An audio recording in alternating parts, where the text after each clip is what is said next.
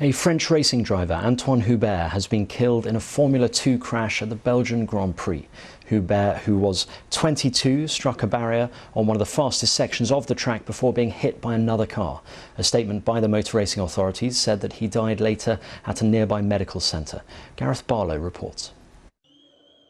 Anthoine Hubert was a rising star of motor racing. A driver for the BWT Arden team, Hubert was the reigning GP3 champion and part of Renault F1's Young Driver programme, a sign of the Frenchman's future promise and prowess.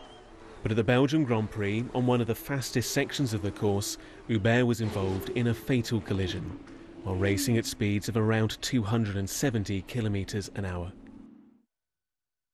In a statement, motorsport's governing body said, as a result of the incident, the FIA regrets to inform that the driver of car number 19, Anthoine Hubert, succumbed to his injuries and passed away. Motor racing is inherently dangerous, but safety has improved. The Frenchman's death is the first driver fatality at a Formula 1 race weekend since Ayrton Senna and Roland Ratzenberger were killed in 1994. Anthoine Hubert's death has left motorsport shocked and saddened, with numerous teams and drivers posting condolences on social media. A sport mourning the loss of one of its brightest stars. Anthoine Hubert, who has died at the age of 22. Some really sad news from the world of motorsport emerged yesterday. Jane can tell us a bit more about it. Yeah, it's devastating news. I think we forget how dangerous motorsport can be because motorsport is in mourning following the death of a young driver during a support race for this weekend's Belgian Grand Prix.